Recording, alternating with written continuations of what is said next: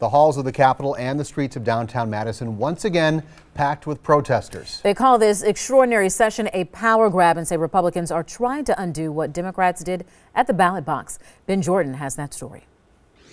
Inside the Capitol building, the Republican-controlled legislature is paving the way to put these power-stripping bills to votes tomorrow.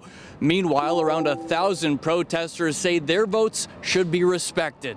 On the stairs leading up to the Capitol building. Disgusted. I'm disgusted with the whole process. Around 1,000 fired-up protesters hold signs and chant in unison.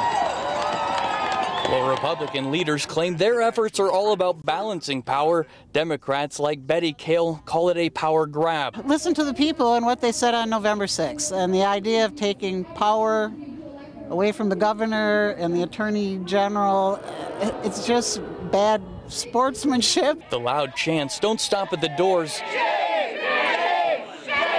They packed the hearings, and Democratic lawmakers echoed the protesters' concerns. That is alarming. That subverts the will of the people. That is wrong.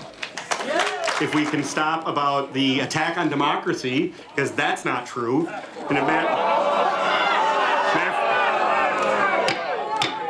Do I have to make myself clear on clearing the room? Both Democrats and protesters promise if Republicans get their way, their fight will continue. And I got 3 words for you.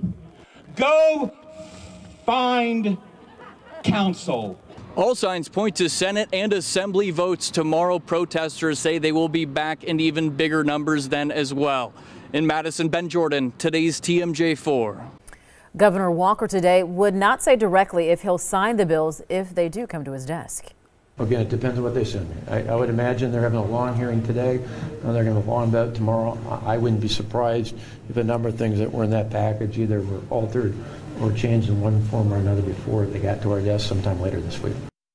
Governor Walker did say he could see reason for moving the 2020 presidential primary, and he signaled support for other bills in the package. It's possible they could land on the governor's desk as soon as tomorrow.